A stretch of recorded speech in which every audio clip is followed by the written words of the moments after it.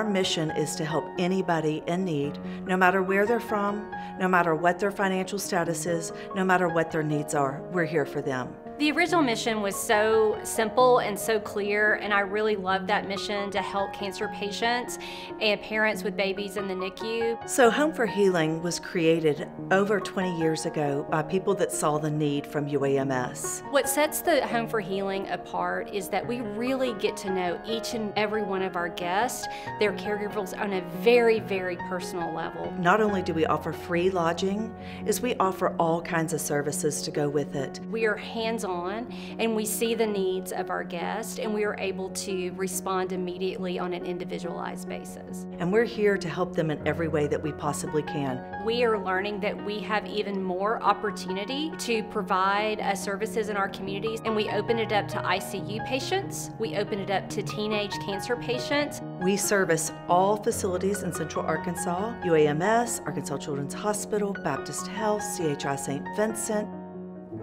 Individuals that have loved ones in ICU, these are unimaginable situations for most of us. So I really hope that the impact that we have on the guest is just a very positive environment that allows them to just rest and be nurtured. And to help them not worry about anything besides battling what they're battling, taking care of their families, and moving on and letting us take the worries off of them. And I understand how debilitating, how overwhelming, and how exhausting it is to fight cancer. So when you're also facing the challenge of where am I going to stay, we can take that barrier and that worry off of them. It's just such a simple, straightforward thing that we can address. So why not change to be able to help more of our community? Why not continue to watch the needs of the people that are being treated for cancer or have a loved one in ICU or a baby in NICU? Why not be able to do all that we can? And we are blessed by our Arkansas community